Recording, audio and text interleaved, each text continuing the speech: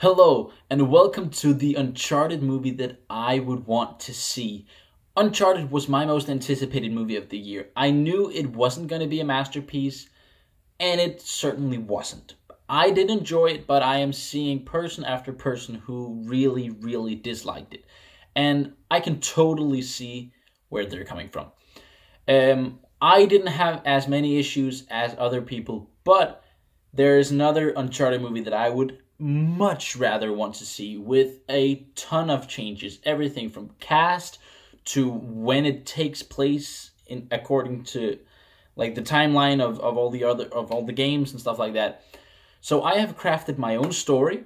I actually don't think that the story in the Uncharted movie is the issue. It's the way that it's tackled, because it's not distinctly Uncharted.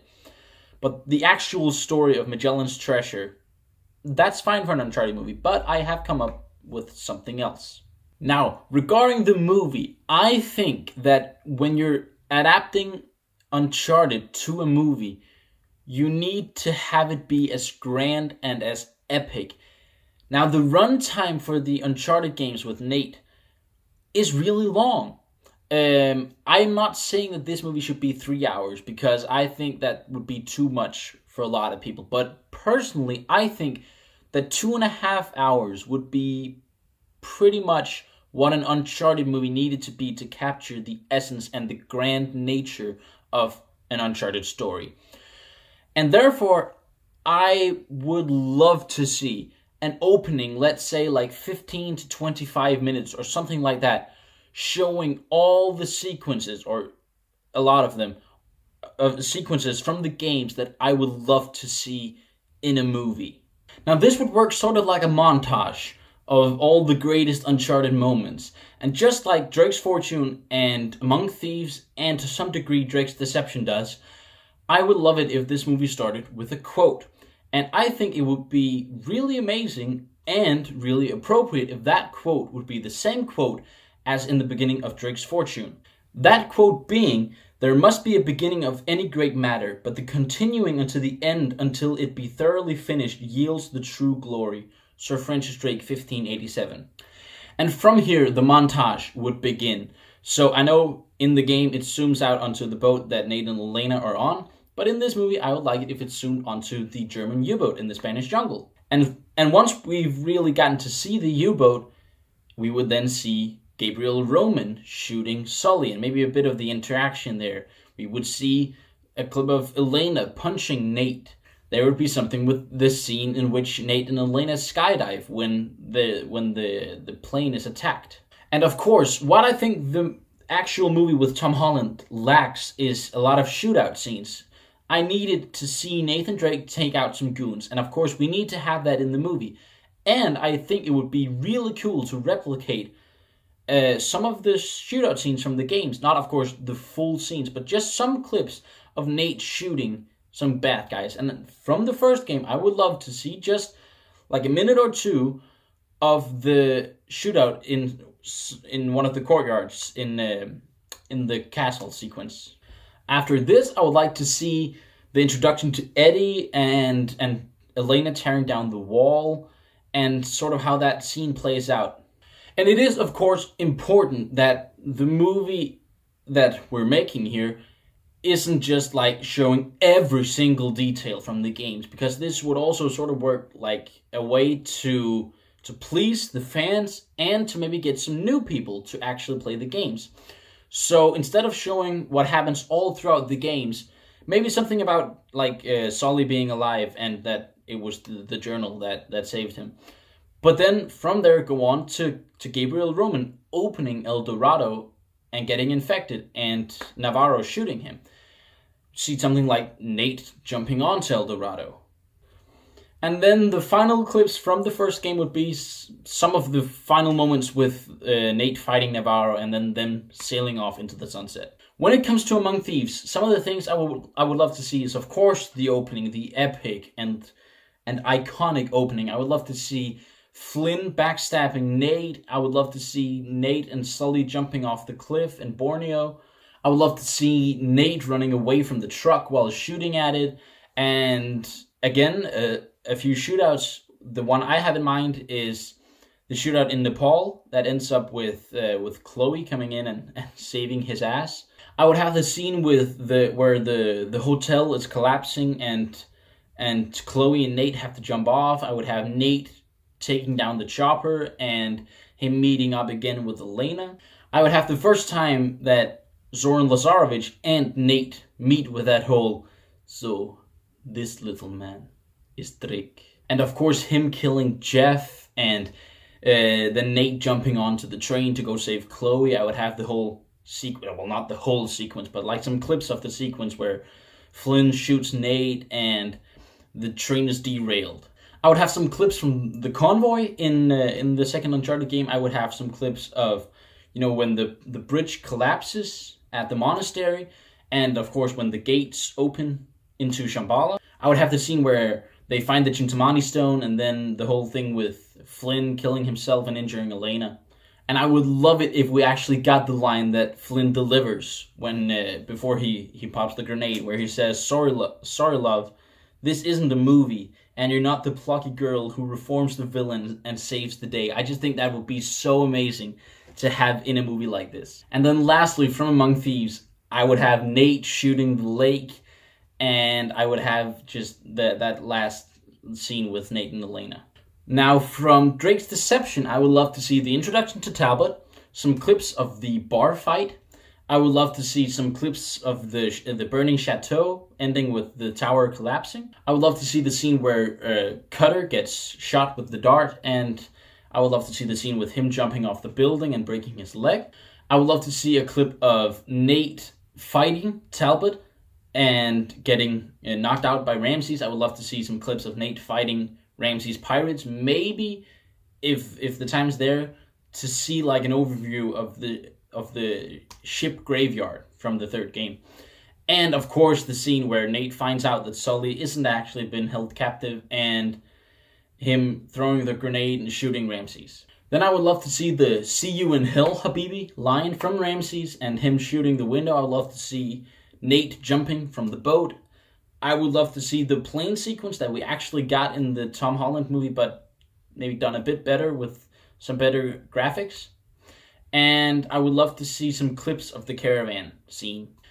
And I would love to see when the gates open into Ubar. And lastly, from that third game, I would love to see the scene where Marlowe drowns. I would love to see some of the fight between Nate and Talbot. And I would love to see, again, the final scene. Regarding clips from the fourth game, I would love to see what the fourth game establishes so well, that Nate has settled down, and I would love to see some clips of him and Elena just talking and fooling around on the couch. And then jump directly into Sam saying, I need you on this one. And then go on to show some of the clips from A Thief's End. I would love to see some of the fight between Nate and Nadine. I would love to see the scene where the car drifts off the cliff and they have to drive back up, and like Nate falls out and Sam catches him. That would be awesome to see on screen.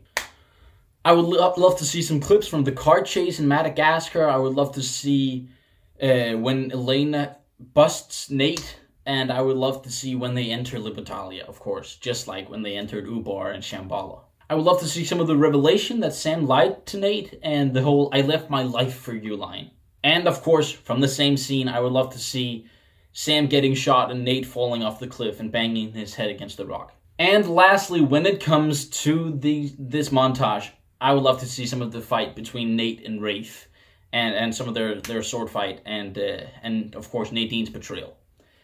And then, from those flashbacks, as it will turn out, we zoom out into a scene with Nate, Elena, and Cassie, their daughter, with a line sort of in the realms of, I think that's pretty much everything.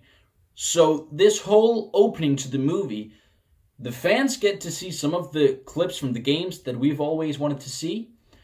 And it's a nice segue into the actual movie, because now it leaves, the movie opens where the fourth game ends off with Nate and Elena telling Cassie about their journeys. And of course, from here, it would be natural to have a bit of a conversation with Cassie about their adventures. Then I'm just picturing something like the dog running in to where they're talking and they have to go fishing. because they do live near the beach, and it just feels natural that that's something they would be doing. And then a bit of a throwback to the first game. I would love it here if, when they're out fishing, having a nice afternoon, they see some ships approaching. And there would be some sort of line of dialogue that is a callback to the first game. Something in the lines of, isn't this a bit reminiscent of how we met, or something like that. Then I would love to see a grenade landing on the boat they're on, going off, and Nate waking up alone back in his house. This would be when I revealed the villain of the movie, being Ramses from the third game. Of course, with some sort of explanation as to how he survived, like some of his men finding him and getting him out of the water and saving him. Something like that. I think that could work. That is the one villain that I think there could be a story about him being saved. And given the fact that we already know him, that would make him an incredible villain for this movie. Because, well, we know him, we know what he's done, how he's tricked Nate in the past. And that would create some incredible tension between Nate and Ramses. And this is where I would have the movie be different from the games. Because I think it would be like taking a dump on the fourth game if Nate just willingly goes back into this treasure hunting life. There needs to be some proper motivation, like the fourth game, but something different, something that we haven't seen before. And I think it would be awesome if that motivation was that Ramses has captured Elena and Cassie, and for Nate to save them and get them back, he would have to go help Ramses find some sort of treasure. And I think it would be awesome. This is just an idea, right? All of this is just an idea. There's no way this movie is ever going to get made. But the idea I had was something regarding Christopher Columbus, and that he maybe wasn't the first person to find America. Because, spoiler alert, he wasn't. Leif Erikson was. Something about Leif Erikson, his actual discovery of America, him finding some sort of treasure. And Nate having to work with someone that he hates in order to save his family. I think that would be some amazing, amazing dynamics. And after getting some leads and stuff like that, that's when I would introduce the people they're fighting against. Again, introducing some interesting dynamics, because they come across some shoreline goons that it turns out Nadine have bought back. And the people they're actually fighting, who's also looking for this treasure, is Nadine, Chloe, and Sam. Now, Nate has to choose between helping the people he actually wants to help, or helping the person who has captured his family that he wants to get back. I just think this would create an incredible narrative. Now, this would differ again from the games by not being Nate and friends against an army, but being an army against an army, because Ramses has an army, Shoreline is an army. And in my head, Nate will originally choose to save his family and side with Ramses, but of course not wanting to kill his friends and brother. But of course that will change, and he will side with his friends when he figures out that once again Ramses has fooled him. He did capture Elena and Cassie, but they're in the beach house. Now, as I said, Nate, after the explosion on the boat, wakes up in his house with Ramses and doesn't go in to check the beach house. You might think this is cheap. I don't know, but I think with the right director and the right approach, this could actually work as a really effective twist. And it would also play into the third game with the narrative about Sully. But here, there would be some sort of proof that he actually has them. But then he delivers them back in some way. I don't know exactly how it would play out, but something like that, I think that could really work. And this is also how I think that Sully would be rolled into this story, because after Sam figures out that they're fighting Nate, he calls Sully to track down Elena and Cassie. And of course it's Sully who figures out that they're actually safe, and then calls Nate in this big climactic scene where something like Ramses is trying to tell Nate and force Nate to shoot his brother or something like that. Anyway, that is sort of just the idea of what the story could be. The really important thing when making an Uncharted movie, and where the actual movie failed, is with the casting. That is also something that I'm going to try to do my best with. I've been working on this for like 2 to 3 weeks now, ever since I saw the movie first. And it is really difficult. There are a lot of roles. There are a lot of iconic performances, voice performances that went into these roles. And it's really difficult to find someone that can embody those people. But I'm pretty happy with the decisions I've made. Of course, the big one you have to nail is Nate. I went through so many actors that I thought maybe could do this. I was like, at first, maybe Christian Bale. But I don't know if Christian Bale really... First of all, I don't know if he could be that funny. I don't know.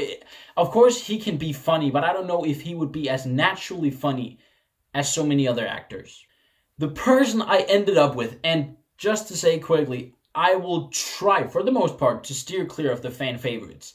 So I know Nathan Fillion would be perfect. But someone I think would be equally perfect is Tom Hardy. You might think he's a bit short. Yeah, but actually, Nate in the fourth game is approximately 5'11". Tom Hardy is 5'10". He isn't too short. For this story, there's one thing that is maybe bothering me a bit. Tom Hardy is 44 years old. For this story, Nate would be around his mid to late 50s.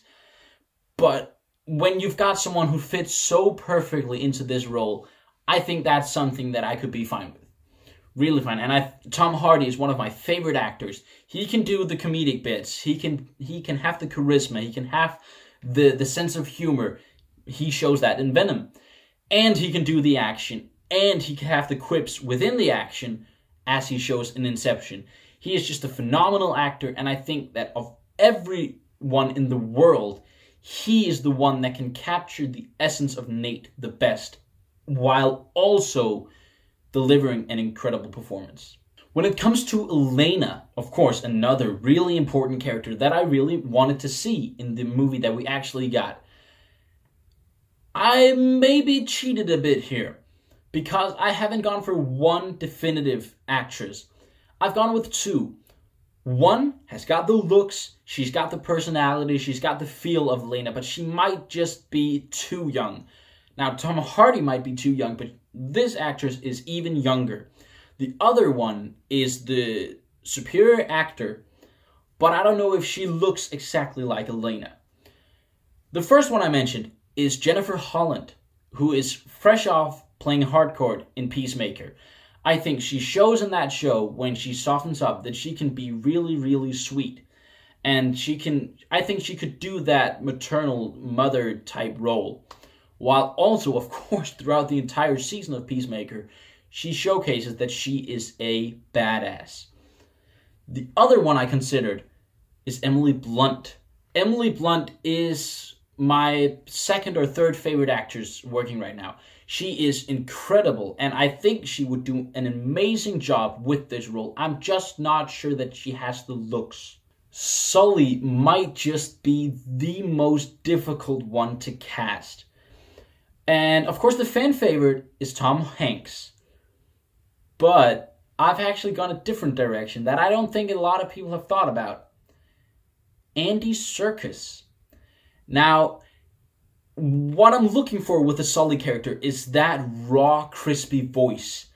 And Andy Serkis can, of course, do that voice. I'm not saying that he needs to do like an impression of Sully, but he can don a voice that has that crispy nature that Sully needs to have. I think he would look incredible with a mustache.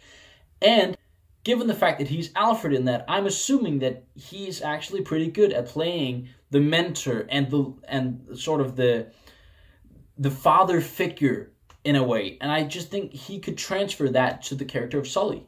Now, when it comes to Cassie Drake, I of course want someone who can look like the daughter of Tom Hardy and either Emily Blunt or Jennifer Holland.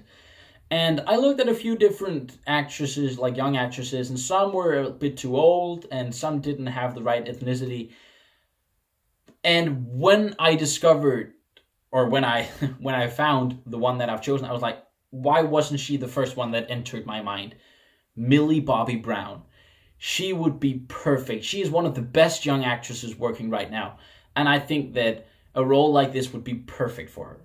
Now, when it comes to Chloe Fraser, she might be just as difficult as Sully.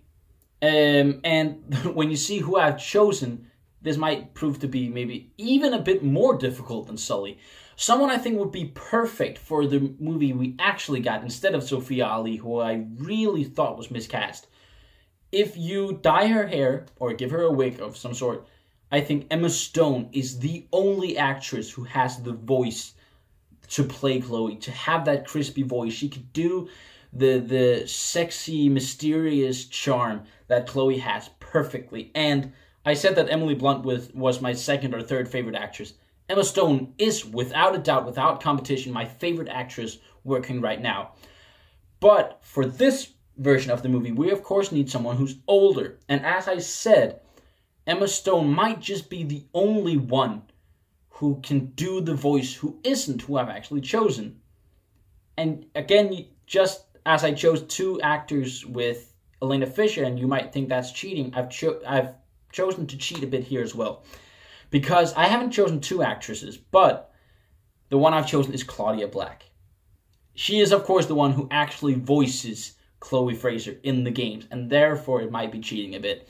But she has proved in the originals that she can do acting as well, and not just voice acting. She has that perfect voice to play Chloe. She knows who Chloe is. She knows this character in and out, and she's a great actress. I think she would work much better than Sophia Ali did. Now for Sam Drake. Again, I went through a lot of actors in order to find someone, and I shortlisted 3, ended up choosing the one. And the 2 I haven't chosen is, just as I considered him for Nate, I also consider him for Sam, Christian Bale. The thing here that made me go away from Christian Bale was the fact that I, again, don't know if he is the most obvious for the comedy. And of course, Sam isn't as quippy as Nate, but he does have that like goofy charm to him. And I don't know if Christian Bale would be the best at that, even though he is a phenomenal actor and I'm sure he could do it, but I'm not sure if it is as natural to him as who I've actually chosen. Someone who would be perfect for the comedic bits, but that I still haven't chosen for other reasons, is Paul Rudd. I think he could do this role very well, but I don't see him being as worn down as Sam is. I don't see him spending years after years in prison the way that I do Matthew McConaughey, who I've actually chosen. I think Matthew McConaughey can do the humor, he can do the action, he can do the brother type relationship with Tom Hardy. I think he's just incredible, and I think he would work so well as Sam. And for the villain, again, with Ramses, I've gone a bit on the younger side, but someone, I think you need a really capable actor in this. You need someone world-class who can take this sly and in many ways morally gross character and turn him into something amazing. And I think Dev Patel would be perfect. Give him a bit of makeup, give him a bit of a makeover. Not totally, of course, but like with the hair and the looks, I think he would be perfect. He's got the main characteristics down already, but I think he could really, with the right makeup, he could be perfect.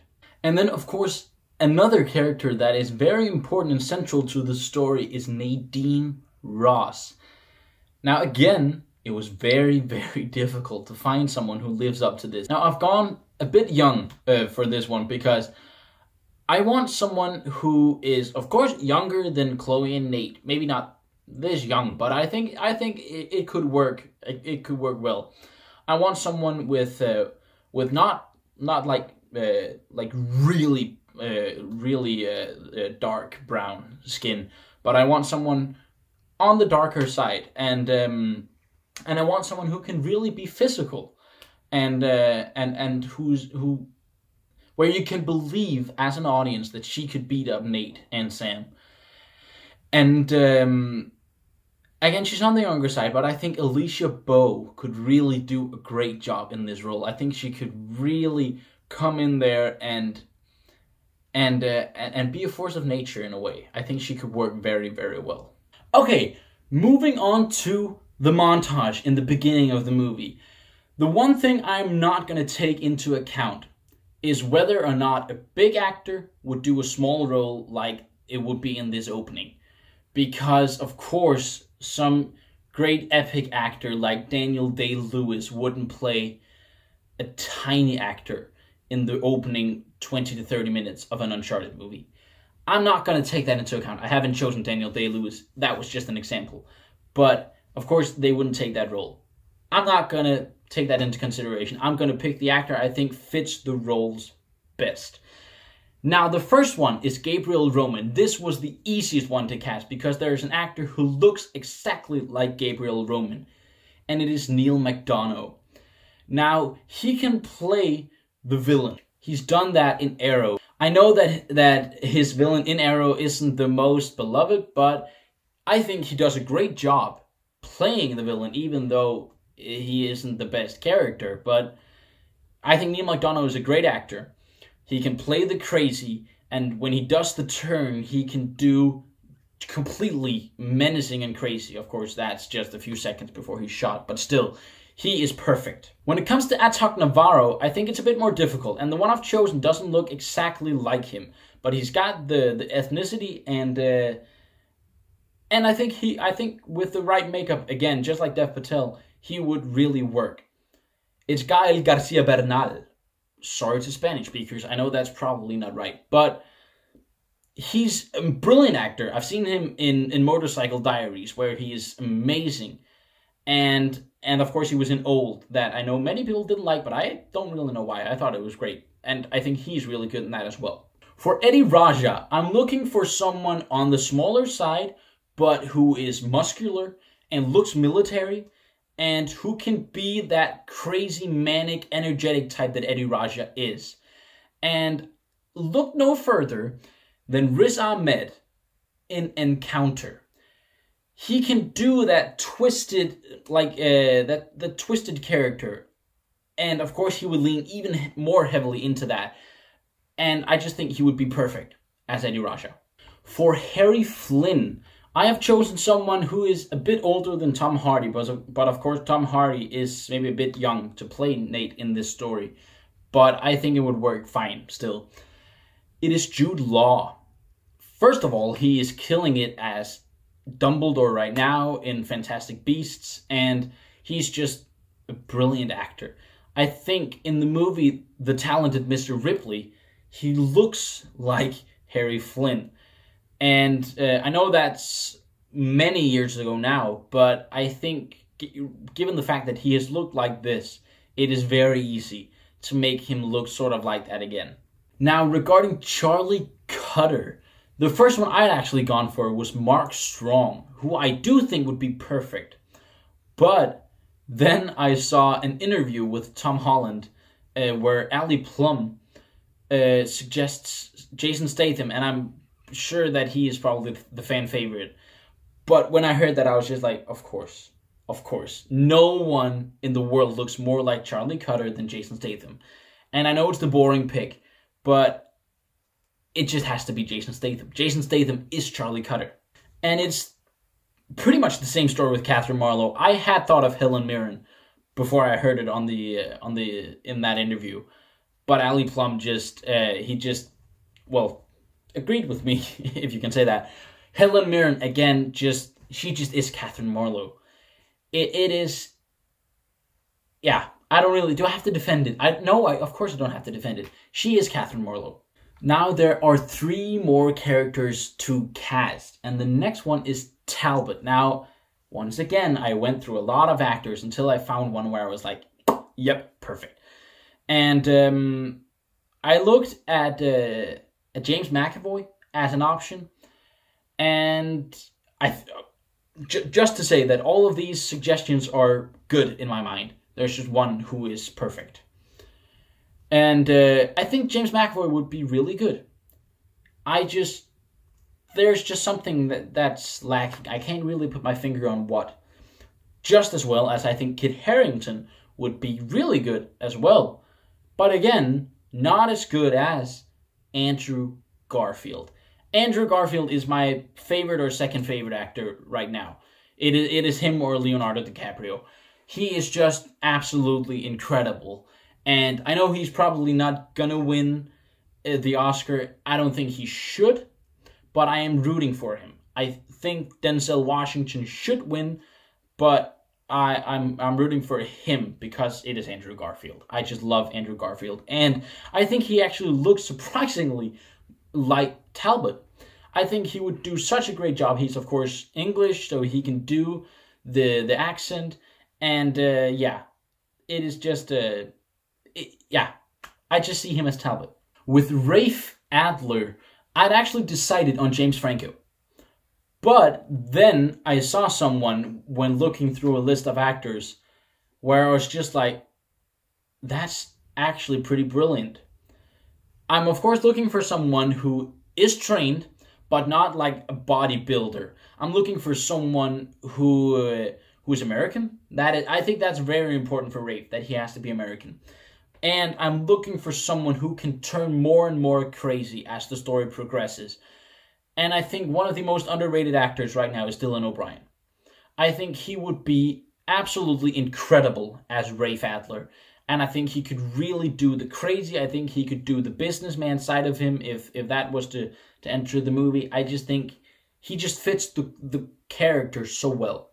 And the last character to cast for this montage is Zoran Lazarevic. Now, I am looking for someone who is huge in body. I am looking for someone who feels maniacal. I am looking for someone who has that voice. And there's just no one that fits as perfectly as Dominic Purcell. He's got the voice. He showcased that in Prison Break. He showcased it in the Arrowverse. He can play the crazy. He has the voice. He's got the build, and he is just incredible. Now there is one more who I haven't written him into this version of the story, but if there was some sort of flashback to Nate as a child, I think Noah Schnapp would be perfect as Nate. Of course, you might know him as Will Byers in Stranger Things, and he just showcased from the first episode of Stranger Things that he is so great. He is a brilliant up-and-coming actor, and I think he can actually look pretty good as Nathan Drake, as a young version of Nathan Drake. Now, thank you so much for watching this video. If you agree with me, tell me down below, and if you like what you saw, please consider clicking that subscribe button. What I want to do on this channel is just watch movies and review the movies, watch series, review the series, bring the reviews to you guys, and in cases like this where I've just got some sort of crazy idea, I want to do that as well. So if you want to see that, if you've enjoyed this video, please consider clicking that subscribe button.